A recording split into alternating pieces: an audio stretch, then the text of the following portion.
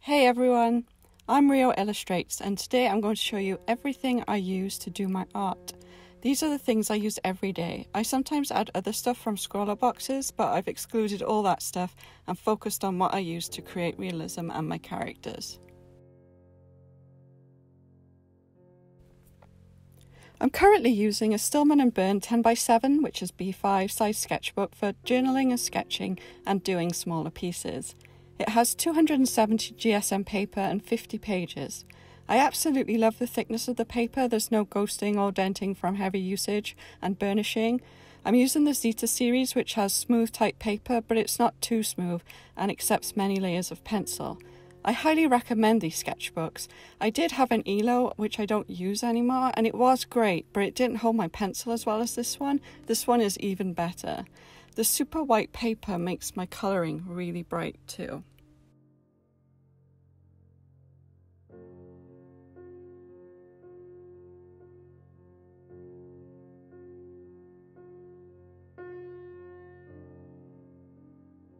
For my larger pieces in realism, I use the Strathmore Visual Journal in vellum. It has 300 series Bristol vellum sheets, and you can use both sides of the sheets. This is amazing quality and totally required for the way I do realism. I love Strathmore paper so much. It can take me being really rough with it as well, and burnishing without any bother, and keeps my drawings really bright. You can also repeatedly rub out your pencil marks and do them again with no denting. There's no fading at all either, like in bullet journals I've used, and the colouring stays bright for months and months. I actually have a flip through of this journal because I've finished it now, and I'll link it down below.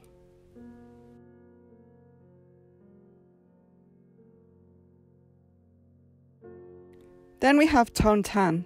I love using this with Prismacolor pencils because they come out so bright and vibrant on it. It's really fun to draw space things and characters, but I haven't exactly got the hang of doing realism on it yet. I find the paper a bit thin for realism, well, the way I do it with the millions of layers. So I've just got this 300 GSM mixed media Tone Tan to see if it helps. It actually looks a lot nicer than the other one too.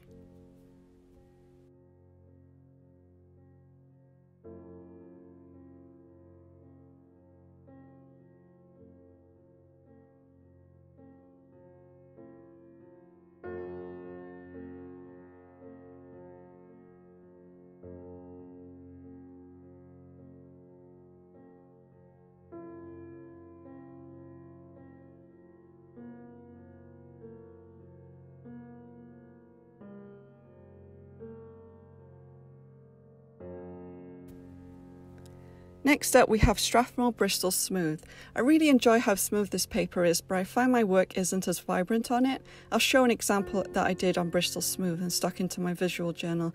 It's not as bright as it is here in comparison with the 400 vellum.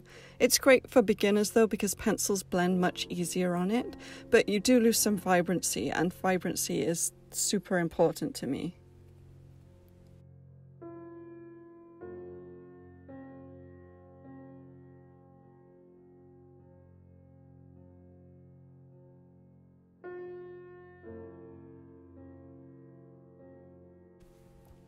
Saving the best for last, my favourite paper ever is the Strathmore Bristol Vellum 400 series. It holds the most layers out of all of these papers, and my work looks super vibrant on it. It has a lovely grainy surface, which I hope shows up in the video, and it's slightly tougher to burnish to get flat colour, but that's a good thing for me as I accidentally find myself burnishing on the 300 series, and all my colours blend even when I don't want them to, so it benefits me that you have to work harder to do that. I have two sizes, 12x9 and 14x17. I don't know what the GSM the paper is because it doesn't say, but the fact that it holds so many layers of pencil, it has to be pretty good.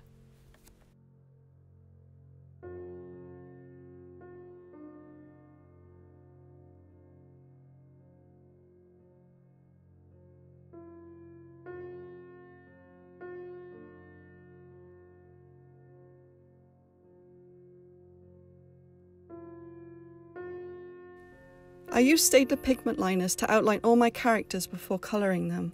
I love them because they come in 1.0 or 1.2 size, which is exactly what I need working on 9x12 and 10x7. They're super black and have even ink. It doesn't pool at the end of the line like some other fine liners do. And most importantly, they don't bleed when you use fixative either.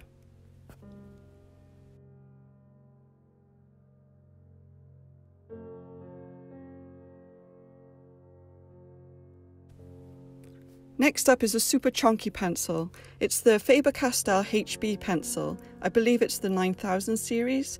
I use the chunky ones because it helps create lighter lines if you're heavy-handed. I'm heavy-handed due to hypermobility, so these chunky pencils help me create lighter sketching lines, which is super important when you're doing realism because you need to make sure all of it is completely erased. If you're heavy-handed, I would highly recommend these, and also if you struggle with fine point control, these pencils have helped me a lot.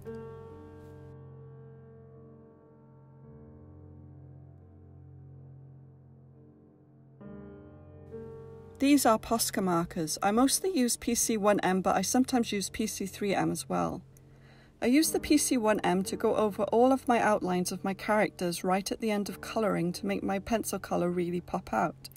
You can also layer them on the paper I use to make white really, really white, and they go over all of my pencils. The black photographs and videos black too without editing. I find fine liners come out grey on photos and videos, and I want it to look as black as it does in a photo as it does in real life. You can see on this picture how black the blacks look.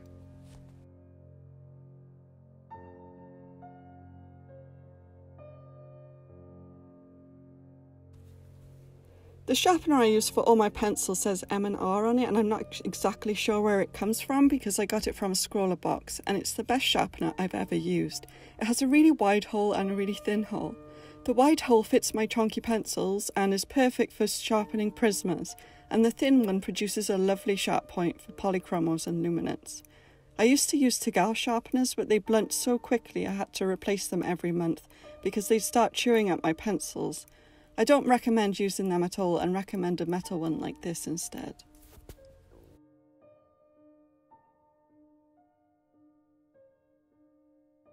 To erase all my pencil work and correct any colour pencil mistakes, I use a kneadable eraser. The cheapest ones are the best.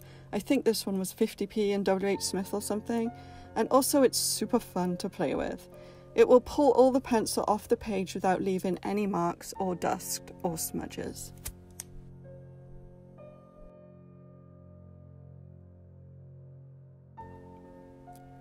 Now to my favourite things to use ever, coloured pencils. I have the 72 set of Prismacolors, as in the UK the full set is very expensive. Last time I checked it was the same price as the full set of Polychromos, and for that price they're just not worth it. I also can't get singles of Prisma easily either in the UK, so if I run out of one I have to get an entire set, and Prismas run out really quickly, so this is a huge problem for me. I do like Prismas and the fact they have soft cores, especially on Tone Tan, but these are my least favourite pencils for performance. They smudge bad and leave a mess everywhere, and for the fact they are so hard to get a hold of where I am in Wales, UK. The other pencils I use I can buy in a local store. I do like the colours though, they are slightly brighter than Polychromos, so they're more fun for bright designs. I highly recommend Prismas if you're starting out though. It helped me a lot when I first got them to learn blending with them. In my U-Shares 216 slot pencil case from Amazon, I have my full set of Faber-Castell Polychromos. These are the best all-around pencils and I love them the most. They are hard-cored, which allows you to get incredible detail. They're incredibly high quality, the cores are so strong I've only ever had one that wouldn't sharpen. The pigment in them is incredible, and I love using them for all my dark tones and hair. With Polychromos you need to layer to blend, not press hard, and by doing that the blend is almost invisible, which is perfect for shadows and depth on realism pieces. Even when I use other brands of pencils, I always use Polychromos with them. I personally can't do realism without them. Polychromos also last a very long time before you need to replace them, which is brilliant for someone like me who uses pencils every day. In the year that I've had them, I bought them on last year's Prime Day, I've only needed to replace black, pinks and one of the teals, but some of them still look brand new. I've replaced the other brands of pencils more despite using them a lot less. In this pencil case I also have some spares of luminance, 12 Holbein's pastel coloured pencils which I use purely for the rainbow pastel colour of them, and some Derwent Lightfast pencils from Scrawler Boxes. I really love this pencil case too. It comes with a handle and strap to carry them around, although I haven't yet risked taking my pencils anywhere anyway, but it looks super fancy. I'll link to it below.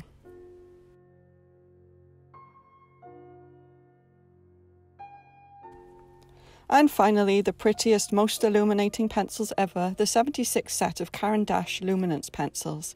These pencils really live up to their name. It's how I get my drawings to glow. I use these for all the glowing stuff that I draw.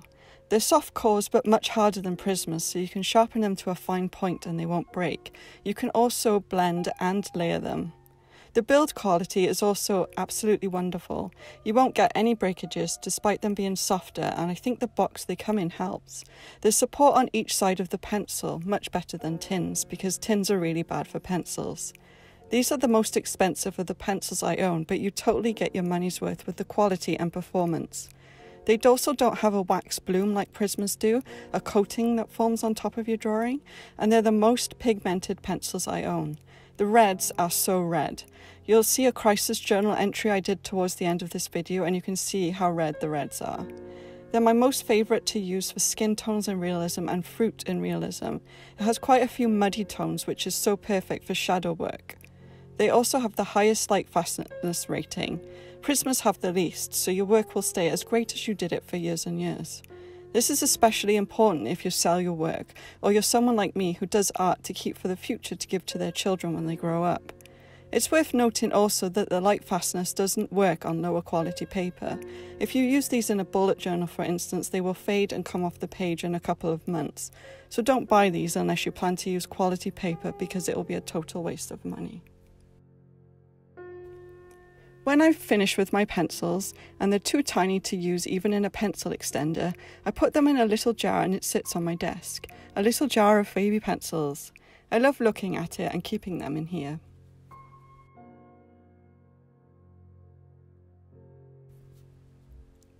And finally, the last thing I have to show you is Winsor & Newton pencil fixative. This is what I spray my work with to keep it on the page and stop any transfer. You just shake it and spray a nice full layer of it on the page, making sure all of it is covered, and then wait for it to dry.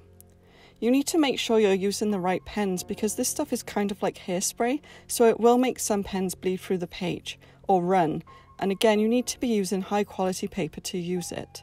It won't work on lower quality paper and will even make your pencil bleed through the page. That's happened to me a lot before I used the sketchbooks and paper in this video. It smells really, really bad when you first spray it, but it doesn't smell when it dries. Once it's dry, your pencil will stay on the page and won't transfer, which is super important to me because I love using both sides of the page in sketchbooks. It won't yellow and the coverage is pretty invisible. It'll even help bring out the shininess of your pencils.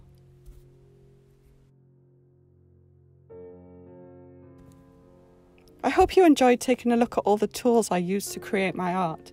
If you have any questions, please leave them in the comments and I'll reply to them. Please leave a like and subscribe if you're new.